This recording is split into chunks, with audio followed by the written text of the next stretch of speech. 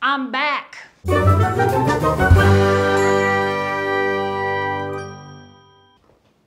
Hello everyone.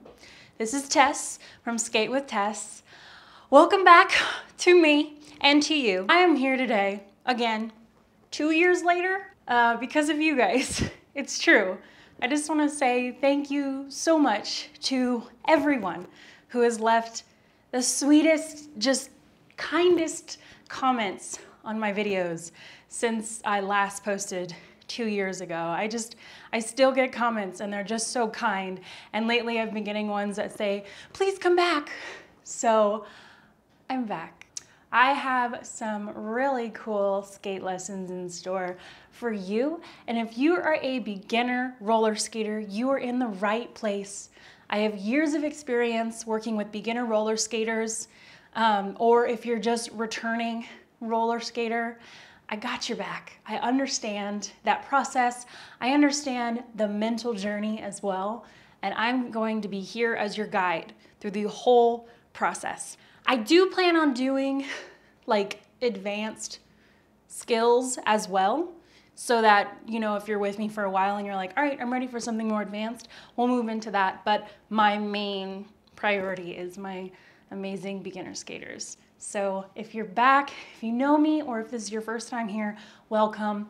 Everyone is welcome here at Skate with Tess.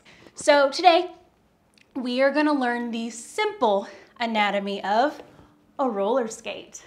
And yes, I did use my tax return for new roller skates.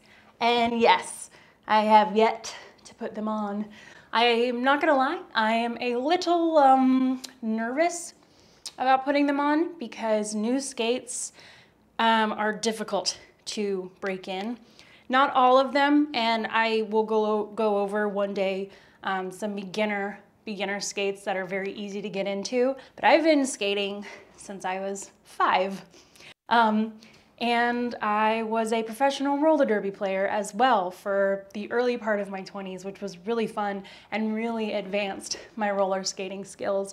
And now I teach. I love to teach roller skating. It is one of my favorite things. I think it is way more than just a skill. I think it's a physical skill, you know, fitness is wonderful, but also a mental skill. Just like, you know, pumping yourself up and getting yourself through it is no easy feat. If you hear scratching, it's my cute new puppy. Would you like to see her? Yeah, you would. This is Dolly. As in Dolly Parton, yes. Look over here, baby. You say hi? I love you so much. She will be my assistant, and you might hear her in the background. Okay, let's do this. So I'm just gonna do the basic anatomy of a roller skate because you don't need to know that much. I mean, I've been skating for a long time and I still don't know the itsy bitsy parts of a roller skate, and there are parts of a roller skate that I have never touched. And I hope that one day I can get someone who's a roller skate, like actual roller skate professional, to show us through this actual skate, like especially this stuff. So here's your skate. This is your boot. Laces. I will leave a link to my shoelace, my skate lace video below.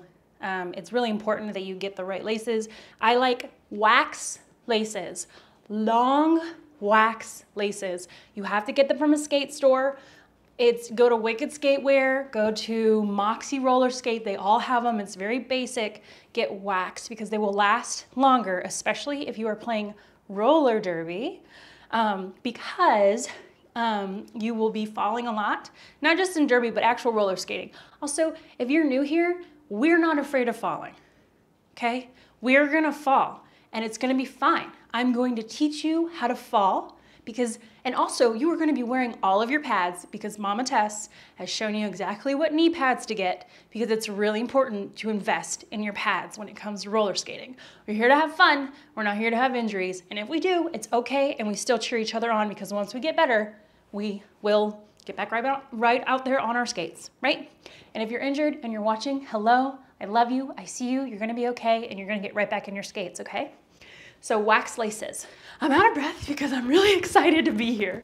Okay, next, toe stops. Toe stops are really important. I have a toe stop video and I will link that below as well. Do I have a toe stop video? I do have a toe stop video. Also, I don't have a changing your toe stops video. Gumball toe stops, gumball toe stops, gumball toe stops.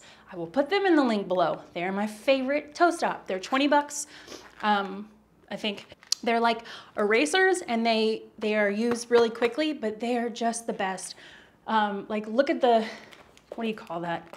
The diameter of that versus that, just more surface area, and it's just more comfortable to walk on, do tricks on, to stop on, gumballs. But I will do a video all about that and how I change out my toe stops. Then here's your wheel, of course.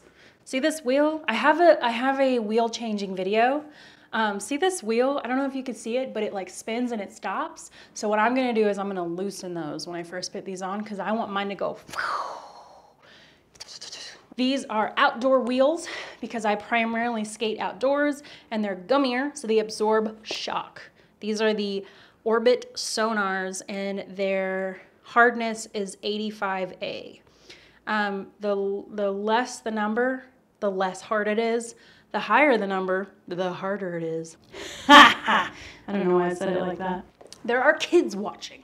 And here you've got your nut and you've got your bearing. And I have a whole bearing changing video. I'll leave this below as well. So that's about it. When it comes to your actual skate yourself, the only thing that you need to worry or just know about on the bottom of your skate is your toe stop, your wheels, and your bearings. Truly, that's it. Start there. You do not need to be a physical roller skating expert to own a pair of skates. But anyway, I hope you enjoyed this video and I hope you will join me next time with Skate with Tess. I'll see you later. Bye.